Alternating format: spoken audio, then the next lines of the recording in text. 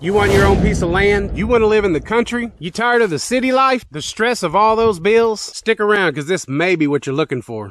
First thing you need to do is buy some land. I bought my land cheap. It's 30 acres, and it's beautiful. I had somebody finance it, and I had bad credit. It was easy. It was what they call in-house finance. It's kind of like when you get a car from a buy here, pay here.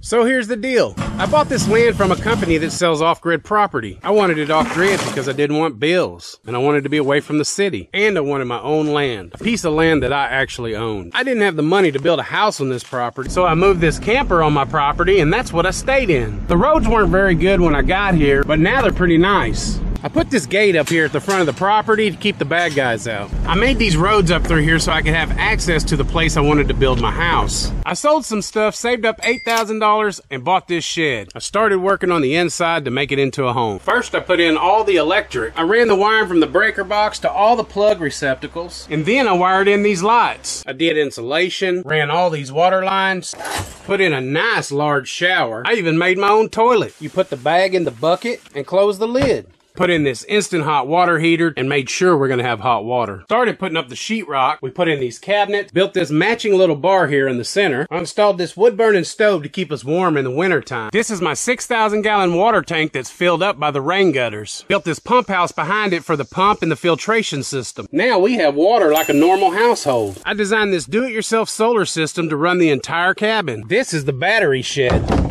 And that's my battery bank. It's what runs the house at night when there's no solar power. This is the inverter by EG4 that powers up the whole house. Really wasn't too hard. I did a little bit of studying online. I got on some of the solar forums when I needed to ask questions. And boom, there it was. My first solar system only cost me around $3,400. The lead acid battery bank that I have, I'm gonna keep going with that for now. Soon I'll be upgrading to the new lithium batteries, which will last much longer. They're really starting to get cheap. You can still find land owner finance. It's gonna be a little more expensive than when I bought it, and you're probably going to need about 12% down. No credit or bad credit should be just fine. You want to make sure you find a place that has no covenants, no homeowner associations, and no restrictions, provided you're wanting to live off of the grid. You really want land way out into the country if you want to be self-sufficient like this. You're not going to get in trouble for building your own solar power where I'm at. And no laws against catching rainwater. And where I'm at so far up here into the mountains, there is no trash pickup. I know you guys hate this, but it is legal for me to burn my trash in my state. It's all paid for. There's no rent, no electric bill, no land payment. And if I plowed my own garden, I may disappear for good. Y'all are going to trip out when you see this. Found this dog on the side of the road earlier. What are you so happy about?